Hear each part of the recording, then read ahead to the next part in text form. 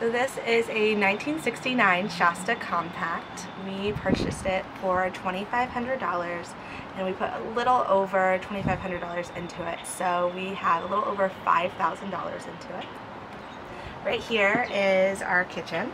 So this is actually the original stove. We did change the color. We painted it the new color, but all the original stove parts, and that's just it without our cutting board stovetop on top of it. So we have the full oven and stovetop that's all working, which is awesome. We have lots of storage in the kitchen, which is really cool. This is a new fridge. There was the original icebox, but we decided to switch it out for a fridge just to be a little more convenient.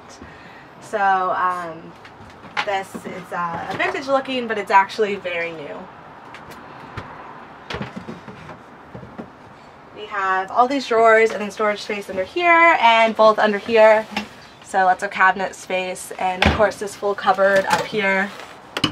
Lots of room for everything we'll need in our kitchen. And then this little room right here is our bathroom.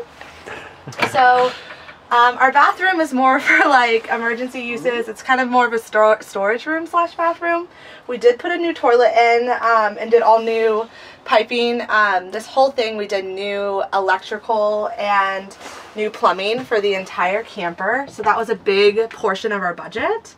So we've got, like I said, a lot of storage in here and of course the toilet. So back here is a water tank. We had to have a custom water tank put in here. And then we have a little shelf that we put on top of the water tank for a little more storage. We have our battery back there, our battery charger, our heater, and one of our fans back there. So that's just kind of all extra storage back there, as well as the water tank. And then all of our battery stuff is back there. Our water pump runs off the battery. Then we also have a light up here that runs off the battery. And that way we're able to like keep it up and running even when we don't have electric. This little space back here, small but mighty. We've got all of this for the hanging area, and then a couple of little pull out storage containers to put all folded clothes. Down here will be some of Mitzi's stuff.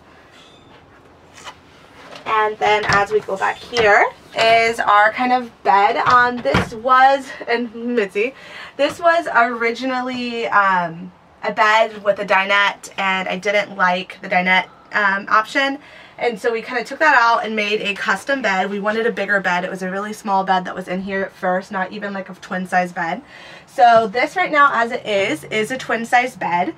But we also have the option to fold it out and make it almost a full size. So it's like a custom size bed. It's a few inches shorter than full. But I'll show you that here. This folds up and then we just lock it in here. Let me get it.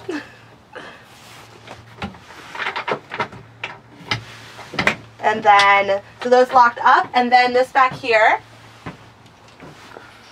is made to be either for the sofa or for the bed. So I can pull this forward, move this out of the way, and then this lays out to be our larger bed size. So then, like I said, now we have almost a full-size bed in here. And then we can just, during the day, put it right back up and have all of our space. Oh, Mitzi, come here, honey. We also, underneath the bed, have storage. So there's a couple ways to access it. There is a door on the outside that we can access it. We can obviously access it from under here. And we can also lift the entire bed up if we need to get into the storage space. Under here in our storage we have a table, which I will pull out in just a moment and show you guys. This is our table. We got it off Amazon, and what's really nice about it is it's indoor outdoor, so we can use it for both inside and outside, and it's super easy just to pop up. So this way we can like have a table when we want it to eat or work on, but then we can just throw it back underneath the bed and have more space when we're not using it. A couple more little storage containers that I have like super heavy duty Velcro on so they don't fall while we're driving. And then of course a couple of our little plants. So we did opt to put a tiny TV in here. We weren't sure at first, but we do have like some shows we watch, and so in case like rainy days and stuff, we can be in here. We'll bring like an Xbox along with us, so that's right here. These benches also have some storage under them. So it's not a ton, but there's a little more, and we can slide stuff back here. That one as well, and that side has storage under it.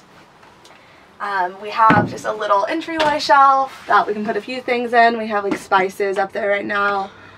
And of course like hanging keys and things.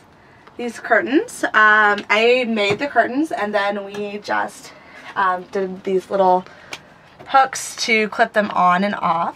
We did the entire renovation ourselves with the help of my dad, and a lot of our work was back in this half. We had total water damage back here and had to tear everything out. And then the other big expense was, like I said, electrical and plumbing. So that took a big chunk of our money, and then the rest just went to like repainting, doing new floors, and we had to redo the trailer lights on the outside, which was the only thing that we did not do ourselves. We took to somebody to have done.